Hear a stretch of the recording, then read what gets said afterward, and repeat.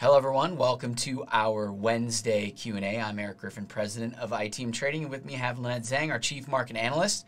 For those of you who don't know or are tuning in for the first time, we take your questions that you submit to us via email to questions@itmtrading.com. We take them, we put them up here on the screen in front of us, and we ask them live so you get a real, true, spontaneous, organic response.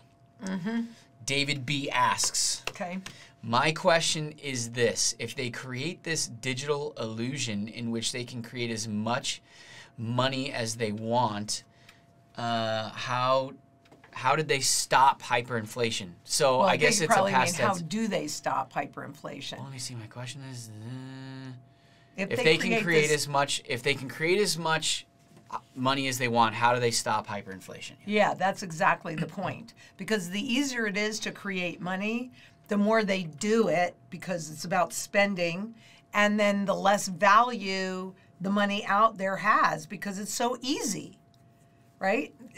They're not going to stop the hyperinflation. And that's why I said that if we do go to a CBD system, don't think that that's the end, that, oh, now they've solved the problem. For exactly that reason, David, good thoughts, because that's just a way to speed everything up, but them also to get you into that corral, so to speak, the central bank digital currency corral, where you're completely dependent upon them.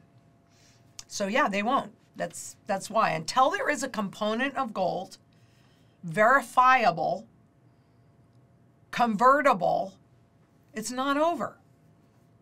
And it's just that simple. It's not over. One of the ways that they've done it in the past is through the use of the world reserve currency being the US dollar, so it creates demand out in the world. So we've always been able to print money and kind of export the inflation around the world.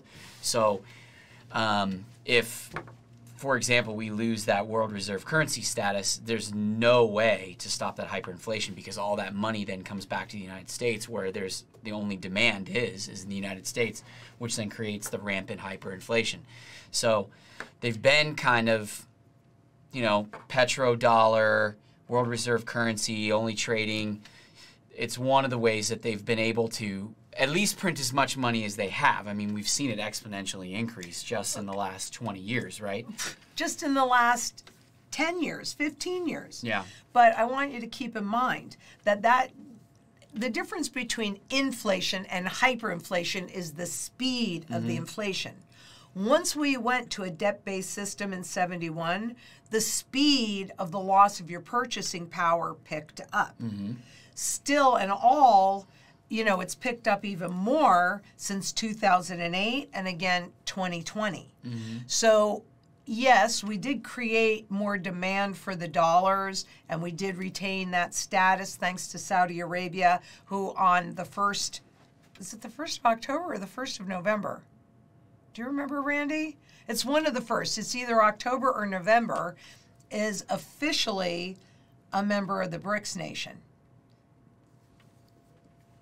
So are we going to lose our status as a world reserve currency? Yeah. Have we already?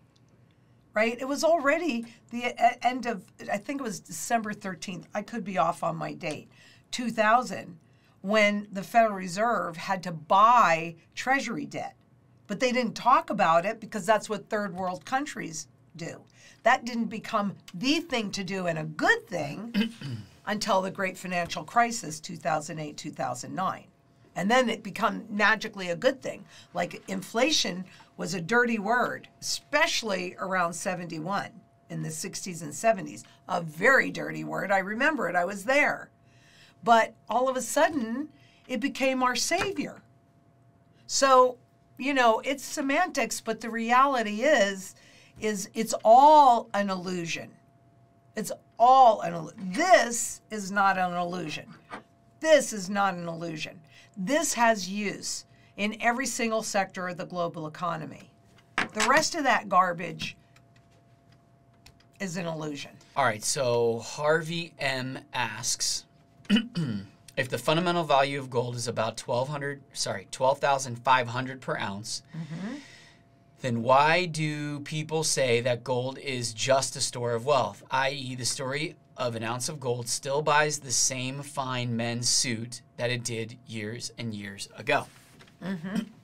You're going to be able to, again, speak to that a little bit better, because I believe the fundamental value, because what I know 100% is that all assets move, tangible assets, move from undervaluation to fair valuation to overvaluation to fair valuation to undervaluation in a constant loop, okay, in a constant loop. So if you don't know what the fundamental value of any asset is, not just gold, but anything, then how in the world do you know if you should buy it, if you should hold it, or you should liquidate it? So understanding that is critical. But there is certainly a growth component in the fundamental value and an ounce of gold. And by the way, being able to buy collectible gold below fundamental value is kind of like a no-brainer to me. But when gold moves toward its fundamental value, right now you have all these other fiat money assets up here, and even hard assets like real estate, income-producing assets, severely overvalued. You have gold and silver undervalued. That's going to flip-flop. So I do get, because we all talk about it as a store of wealth and it holding your purchasing power, and the spot market certainly has done that. You can still get a fine man's suit for $1,900. Having said that, though, there are some opportunities in here when you can hold your purchasing power intact through this trend cycle and convert some of that into those income producing assets when they're low. But I don't think the government likes us to talk about gold as a potential growth vehicle. I think isn't there something about that? I don't know. It's been so long. Well, there's definitely an opportunity, right, in that first bump up, right, from the 2,000 an ounce to the 12,500 in fundamental value. There's definitely some growth opportunity. Yeah, heck yeah. Once we get beyond that, it'll really show that the hyperinflation is kicked in, and then it should do what it always does, which is hold its purchasing power with inflation, right? But I will say that the collectibles generally tend to outperform bullion over the long haul or the spot market, and therefore there might be even more growth opportunities in these, especially when demand heats up, because as demand gets stronger from the private market, meaning just people like you and I, not like mutual funds and that kind of stuff. From when the people want gold and silver and they buy more of this, it heats up and it pushes the prices even higher. That's why it truly outperforms bullion, because in those type of markets, the demand gets hot and it's in a limited supply. Yeah, and I'm glad that you brought that up, because maybe some of you have seen that Costco is selling gold bullion, and that it goes out as fast as they get it in. Now, they are limiting, etc. But what that tells me, and somebody else was bringing this up yesterday in one of our meetings as well, that tells me that the public is becoming more and more aware, more and more uncomfortable, and looking for that true flight to safety. And I will be doing, because I've had a request for this, and it's been a long time since I've done the phases of a trend and how you recognize them.